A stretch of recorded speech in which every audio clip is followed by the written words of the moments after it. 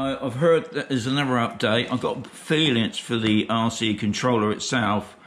And I thought what I'll do first, I'll just check on the RC first. Good way of checking, guys. It's about putting on the drone. So once it loads up,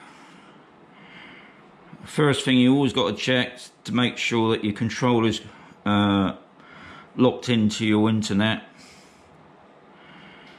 Usually it's turned off, so we just check the internet first.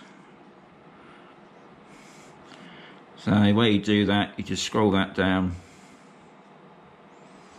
So internet's on, so it's connected to the internet, which is good.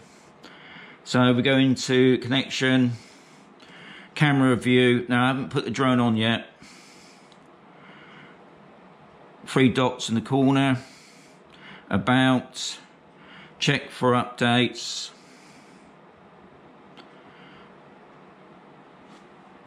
Right, it says update. So I'm going to do the update now. It just loads it up. Right, and it's telling you it's the RC controller. So we just download it.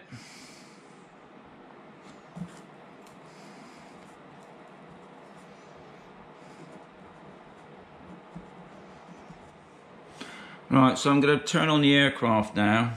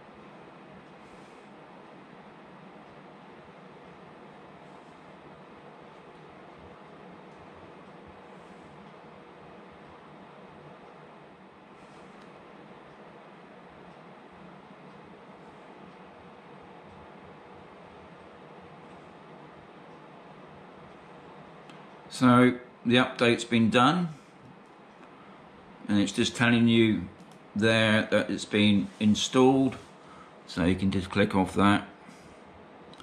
He says okay, so what we can do now, we just go fly.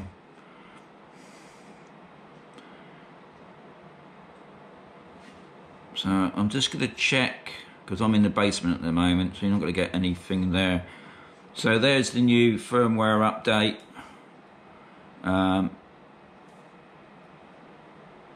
So you've got the RC, and we just check the app, which is 1.69.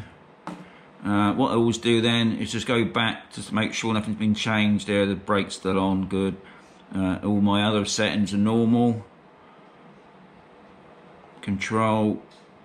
Yeah, because sometimes every now and again, it does seem to change the settings. Why that is, I don't know. Anyway, so everything's ready now. I'll be going out for a test flight later on in the day, but I'm going to put up the video of this part anyway. As always, guys, very much for watching. If you've got any questions, add them below in the description. Not description, in the comment section. And yeah, I'll catch you in the next video, guys.